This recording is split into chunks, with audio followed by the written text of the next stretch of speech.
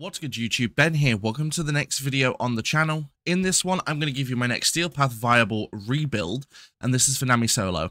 Let's get into this.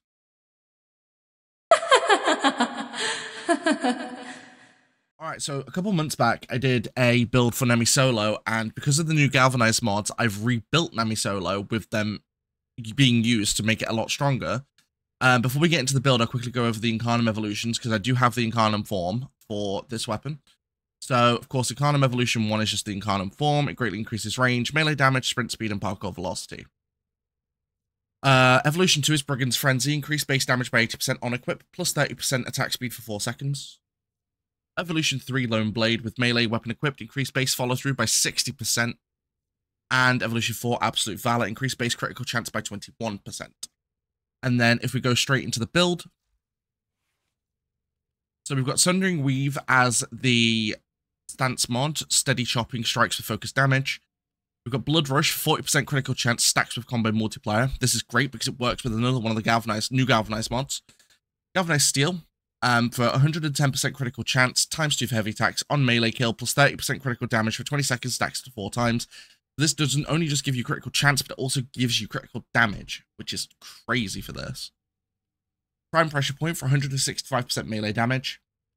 Galvanized Reflex for 50% heavy attack efficiency and on melee kill, plus 20% initial combo for 20 seconds, stacks to 4 times. So when you get a kill, this gives you initial combo plus 20, which is great because it takes you to like 5 of 6, and you need to get to 6 to get to your Incarnon Evolution. So, really good. Berserker Fury on melee kill, plus 35% attack speed for 10 seconds, stacks up to 2 times. Which again is actually really good. Once you've gotten a kill, you just get your attack speed dramatically increased. Keep getting kills, your attack speed stays high. Virulent Scourge for 60% toxin and 60% status chance. We've got Primed Reach for 2.5 times range. I don't have this at max. I believe it's like 3.5 at max. If you have it at max though, it's a lot better, but I do not currently. And Organ Shatter for 90% critical damage. Of course, upgrading your natural critical damage because you're getting a lot of crits. And then for the arcane slot, I'm running melee fortification. Mine's only unranked though, which is a bit annoying. I've been trying to farm them, but it's a slow process farming them. So hopefully after like the next couple of builds in the next few weeks, I'll have that fully done, but I won't know until then.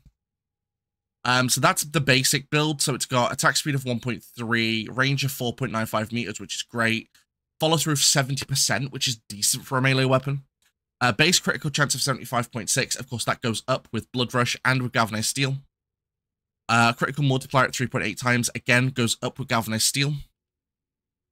Status of only 40%. So we are running a major crit build. And the only status we're running is Toxin, which is actually really solid on its own anyway.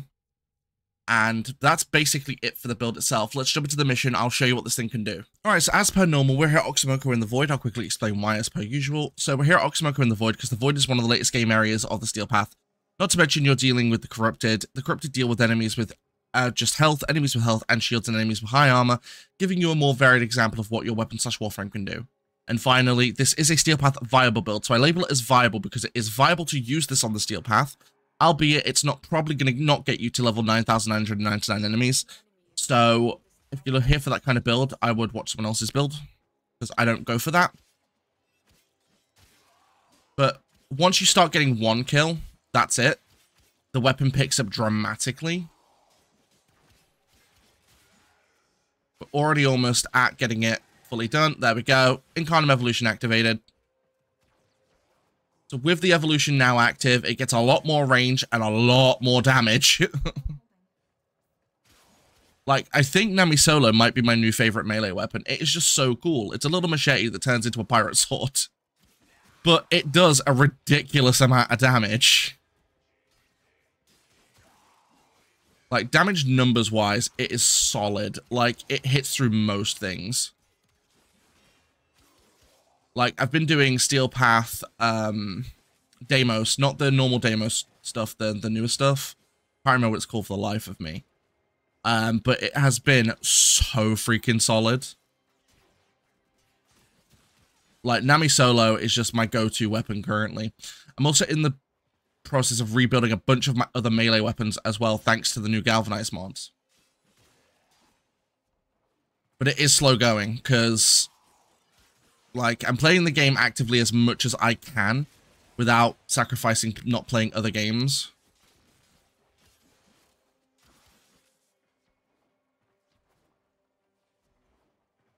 Where is he? Come here, you. But thanks to the Galvanized mod, our combo multiplier is already starting at 5 times anyway, which is actually decent if you're just going to go for a heavy attack, like, out of the gate. Basically, with melee weapons, it's the same way it always has been. The longer you use it, the better off you're going to be with using it. But that's the way melee's always been. And as per normal, I will stay in until the Acolyte comes. Also, for those wondering how Incarnon evolutions work for melee weapons, if you've never done one, so with most melee weapons, it's time-based. You'll have the Incarnon form for a while, and then it'll just cancel. At which time, you then just have to rebuild your combo multiplier and use it again. So we're currently in the process of it coming off. We're at 12 times multiplier, which is going to go down to 5 times again. Now, if you notice it on the bar in the center, that's slowly ticking down. That's going to be our indicator. There is Jade Xmas. I hate Jade Xmas's. Where is it? There we go. And dead. I hate Jade Xmas's. They're a pain in the arse. Right, let's see. But yeah, as you can see, this thing is shredding through incredibly fast. And thanks to Toxin as well, like, they'll take health damage over time anyway. It's kind of similar to Viral, although not as potent as Viral in my opinion, but it still works. But the reason why we're not running Viral is because we've got Primed Reach on, because of having more range with this weapon's actually beneficial, because of its follow-through. Because the weapon's got decently high follow-through. Oh, there we go. We can reactivate it. Beautiful.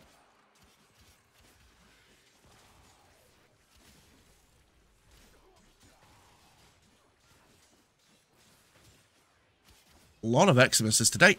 That's fine.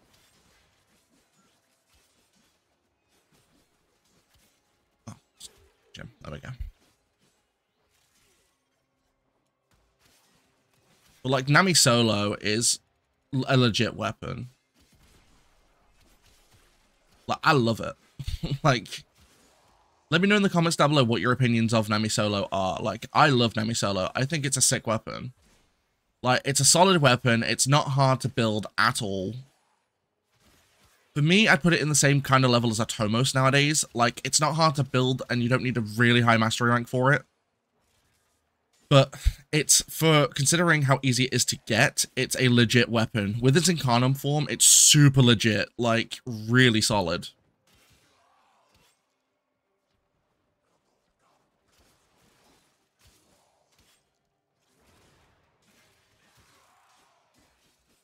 Wait for the Acolyte to come in. Anytime today, please. But like, the amount of damage numbers you can get from crits with this thing is nutty. Do I look like I care? There we go.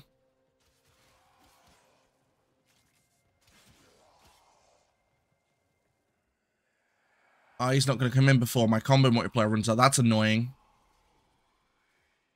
Right, oh wait. Oh. Really? I come up here to get you, and you do that crap? Well, as you can see, even without a massive combo multiplier, that's what happens to the Acolyte. This thing shreds Acolytes like crazy.